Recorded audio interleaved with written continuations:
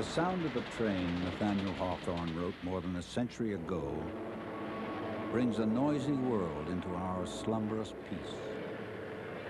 For millions, that sound has personified progress.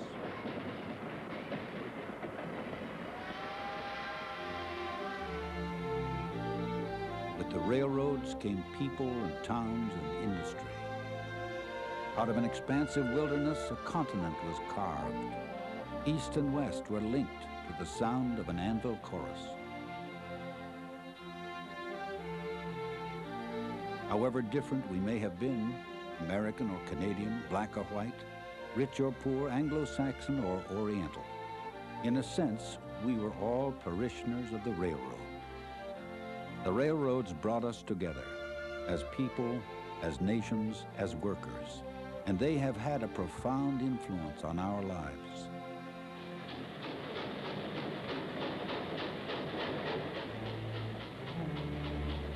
A thundering train is a moving monument to man's achievement.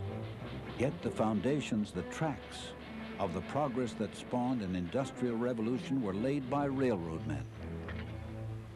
Machines are mere byproducts of progress. It is people who make progress. If the railroads symbolized progress, then the men who blazed the trail, maintenance of way employees, are the true pioneers of that progress. Out of their blood and sweat and tears came the greatest industrialized society the world has ever known. Their hands built North America. Their hearts built a union, the Brotherhood of Maintenance of Way Employees. Together now for a century, we have come far. There's something about walking along a railroad track that makes your mind start to wander. If only these tracks of ballast and wood, steel and spikes could talk, what a story they would have to tell. They'd tell us about the people they've given a lift to during their life.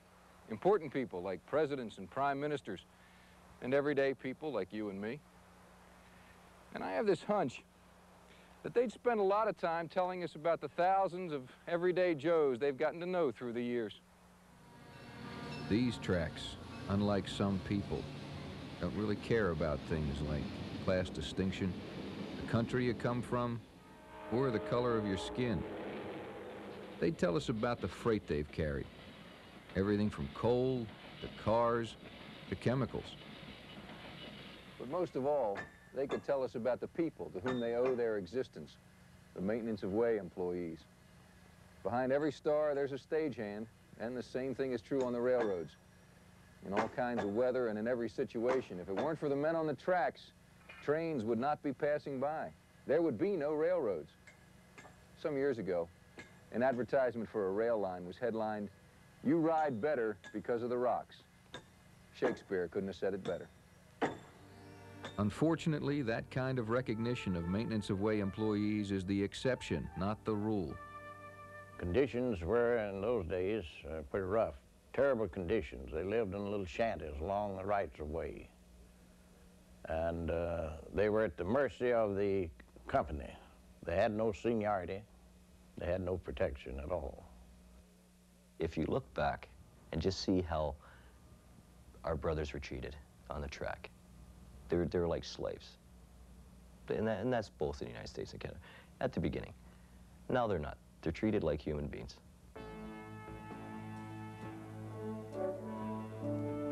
Since the birth of trains, the men on the tracks have had to fight for their recognition and rights. The history of maintenance of way employees is a history of struggle. 100 years ago, the seeds of the struggles to come were growing, especially in the mind of a young track foreman in Alabama, John Wilson. Back then, the foremen of adjoining sections would each start from a designated point of track and walk until they met up with each other. One day in 1887, as Wilson was making his way along the tracks, something happened that convinced him of the need for an organization for maintenance of way employees.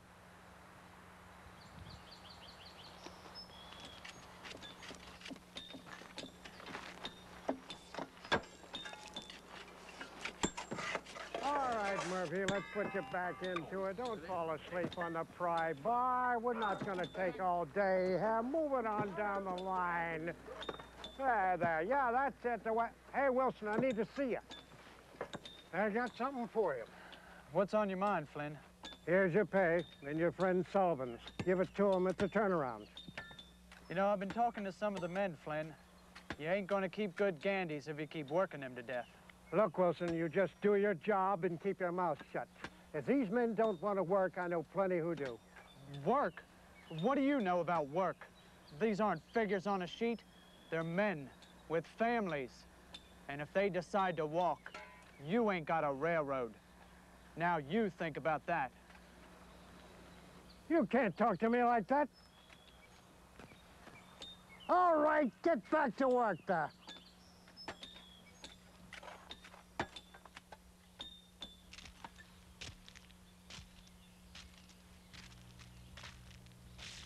When Wilson arrived at the designated turnaround point, there was no sign of the other foreman he was supposed to meet. Sensing something was wrong, he decided to go on to his friend's home.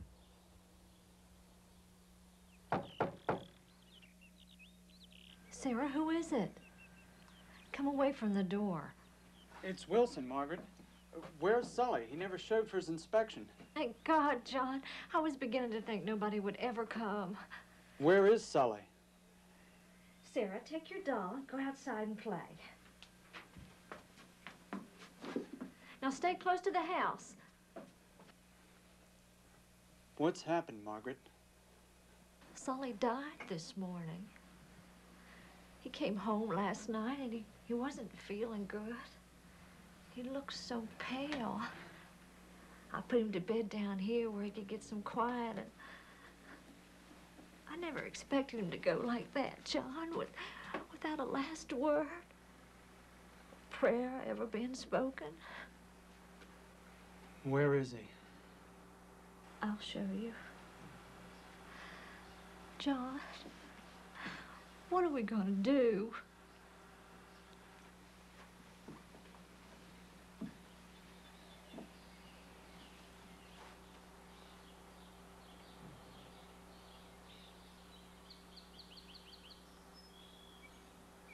Wilson couldn't forget the image of helplessness he had seen on the faces of his colleagues' family.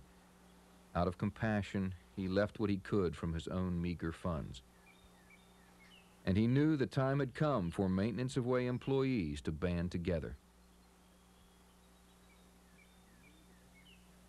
In July of 1887, in Demopolis, Alabama, that conviction became reality. The Order of Railroad Trackmen was formed, with John Wilson as founding president. The forerunner of today's brotherhood had been born. Canadian trackmen were also realizing the need for a union to deal with the callous attitudes of management. And in 1892, the United Brotherhood of Railway Trackmen was formed in Canada. The Canadian and U.S. unions joined forces 7 years later. And as the world entered the 20th century, maintenance of way employees began to see the benefits of international trade unionism, of membership in the Brotherhood. A 75-day strike against the Canadian Pacific Railway during the summer of 1901 settled any remaining doubts as to the Brotherhood's future. That strike produced the first contract between the Brotherhood and railway management. The union had shown what it could do for workers, and the success was contagious. Unorganized trackmen in the United States and Canada began joining the union in record numbers. The Brotherhood was here to stay. Over the next 5 decades, the union would make dramatic strides on behalf of its members. Through 2 wars to end all wars, through the greatest economic depression the world has known. Through it all, the Brotherhood was there to serve its members. The Brotherhood has indeed been there for maintenance of way employees, dramatically improving wages and working conditions, securing passage of landmark legislation like the Railway Labor Act, the Federal Employers Liability Act, the Railroad Unemployment Insurance Act, and the Railroad Retirement Act, negotiating contracts and benefit packages that provided increased job security and a better way of life for members and their families. That better way of life didn't just happen. Every step of the way has been laced with struggle, but every roadblock has been countered with commitment, the commitment of a union and its members. During the 1960s, "The Times They Are A-Changin'" was the title of a popular folk song. For railroad workers, and society in general, those words were filled with meaning and accuracy. The 60s and 70s were characterized by rapid change, changing attitudes, changing government policies, changing technology. And the change only intensified with the onslaught of the 80s. High tech has become more than a buzzword. It's a major factor in our lives. The enormous changes brought on by deregulation, new technology, and the threats posed by vicious anti-union campaigns have presented railroad workers with a new set of challenges that rival those of the Brotherhood during its infancy. For maintenance of way employees, membership in the Brotherhood has never been more important. That BMW card still represents a means to achieve a better future. The union is our strength, and it is our backing, and it really helps us as union employees. And without it, it's just like going out in the cold without having a coat on. You know, you freeze to death. The Brotherhood's first century represents a tribute to the collective courage of workers who dared to dream, and then fought for their rights and a better way of life. It has been a century of progress, a century to look back on with enormous pride. Today, that proud past represents a springboard for the future. For as Carl Sandburg, the poet of the working man, once said, the world is an ocean of tomorrows. With a century of accomplishment to build on, the Brotherhood is poised for those tomorrows. Together we have come far, and together we will go farther still.